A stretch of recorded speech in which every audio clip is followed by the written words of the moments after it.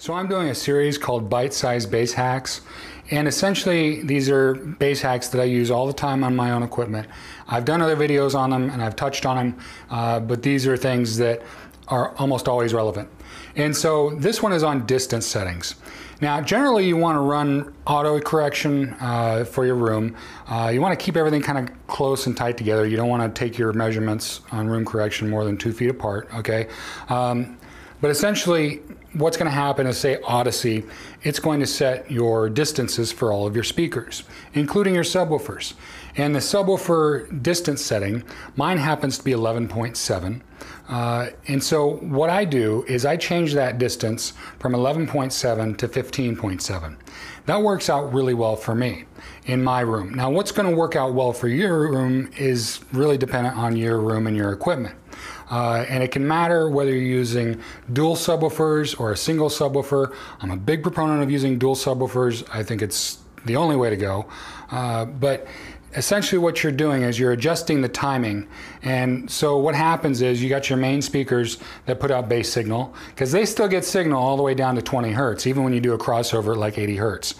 They still get signal no matter what.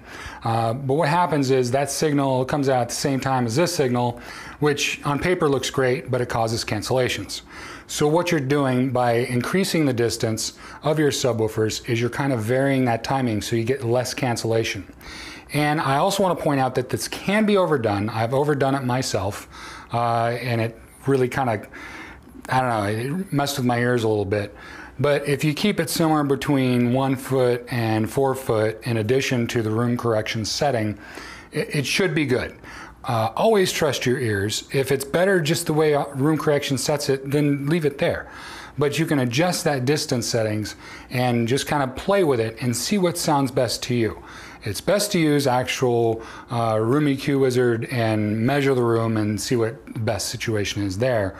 But even then, even if you get a better looking graph, you always want to go with what sounds best to your ears. But that's essentially what the distance hack is. It can really open up the bass and get you hearing more of the bass. And it's another issue too, that running dual subwoofers is a great way to go, but you can get cancellations, you know, around the 70 to 80 hertz range, and this kind of reduces that. And I've done videos that point that out as well. But that's essentially the distance hack. Again, follow along this whole series. I'm doing these short videos that just go into each little trick I use to get the most out of the system in my house. And so hopefully you'll be able to follow all these little tricks I have and get the most out of your own sound. So let me know what you think in the comments down below. Let me know what was the best distance for you, your setup, kind of how things go, and let me know if this has worked for you or not. Some people may not notice it, but for me, I have noticed it. I measured it, and again, for some weird reason, for me, 4 feet just seems to work. It might be 3 feet for you. It might be 2.5 feet. You know, you can also adjust the setting as far as whether it's going to be a 1 foot or 1/10 of a foot adjustment, and that really helps you really dial it in. So you can check that out as well.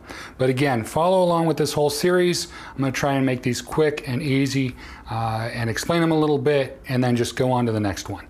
So thanks for watching, and please subscribe.